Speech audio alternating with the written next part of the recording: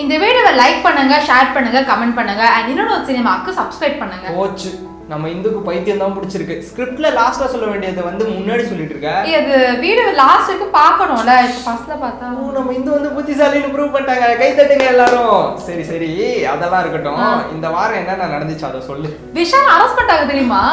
என்னதான் உனக்கு விஷால் பிடிக்கலனாலும் இப்படி எக்ஸைட்னா ஆக கூடாது. சரி எதனால அவர் அரெஸ்ட் பண்ணாங்க? ப்ரொடியூசர் கவுன்சில்ல தான் பயங்கர பிரச்சனை போயிட்டு இருக்குடா. அதுல நிறைய குரூப்பா ஃபார்ம் பண்ணிருக்காங்களாம்.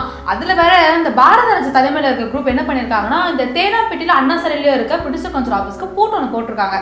அதுக்கு விஷால் அந்த பூட்டை உடைச்சே தீர்வேன்னு போய் நிக்க, போலீஸ் நொன்னு அப்படின்னு சொல்ல ஆரம்பிக்க, நான் உடைச்சே தீர்வேன் அப்படின்னு ஒத்த காலையில் நின்று ஆர்குமெண்ட் பெருசாகி கடைசியில் அரெஸ்டே பண்ணிட்டாங்க. ஆக்சுவலி ஒன்று நம்ம தலைவர் ப்ரூவ் பண்ணியிருக்காரு.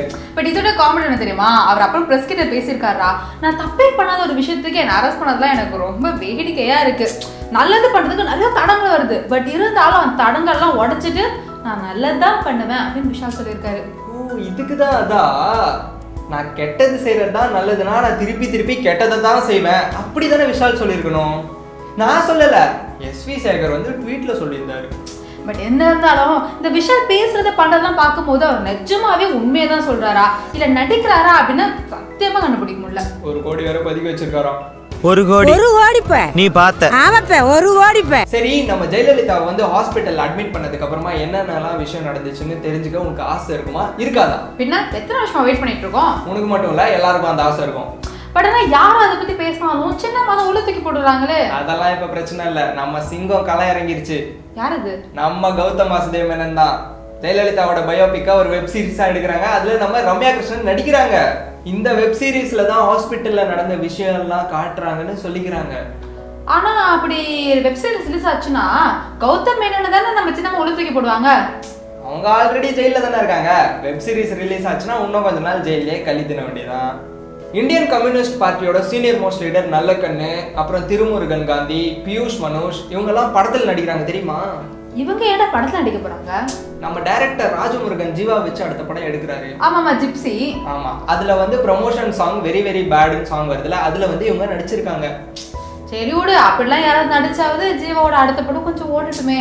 சூப்பரா சொன்னப்போ. சரி இந்து மாரி 2 படம் பாத்தியா? பார்த்தேன். மாரி 1 பேட்னா மாரி 2 அதோட டேட்ரா. மாரி வந்து எந்த ரெக்கார்டும் செட் பண்ணலனே வெச்சுக்கோயேன். பட் அதுல நடிச்ச நம்ம தனுஷ் வந்து ஒரு பயங்கரமான ரெக்கார்ட் செட் பண்ணிருக்காரு. அப்படினா ரெக்கார்ட்? சவுத் இந்தியன் சினிமாலயே அவருக்கு தான் ட்விட்டர்ல ஹையஸ்ட் ஃபாலோவர்ஸ். எவ்வளவு ஃபாலோவர்ஸ்? 8 million followers. அவர் தான் டாப் ஆக்டர். நம்ம சவுத் இந்தியன் சினிமாலயே ட்விட்டர்ல இவ்ளோ ஃபாலோவர்ஸ் வச்சிருக்காரு. செஞ்சிரு.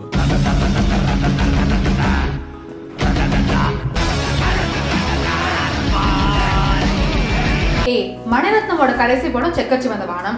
அதுக்கப்புறமா பொன்னியின் செல்வனோட நாவலை பேஸ் பண்ணி ஒரு படம் எடுக்க போறாருன்னு சொல்லியிருந்தார்ல.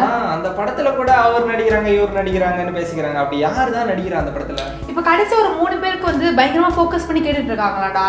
யாரு? விக்ரம், ஜெயம் ரவி, சிம்பு இவங்க 3 பேர் தான் வந்து மெயின் டார்கெட் வச்சு கேட்டுட்டு இருக்கறதா சொல்றாங்க. அப்ப அந்த வந்தியத்தேவன்ற ரோல் வந்து யார் பண்ணா நல்லா இருக்கும்? ஒருவேளை இவர் பண்ணா? டிபாடு வரேன்.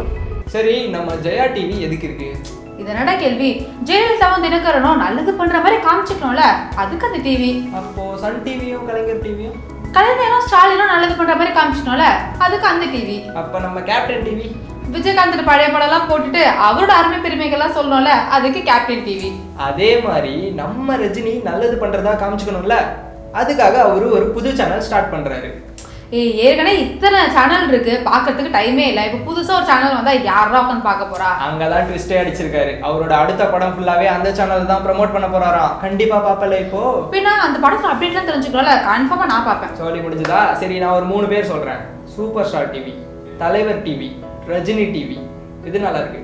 சூப்பர் ஸ்டார் டிவி பேரை கேட்ட உடனே சும்மா அதறது இல்ல.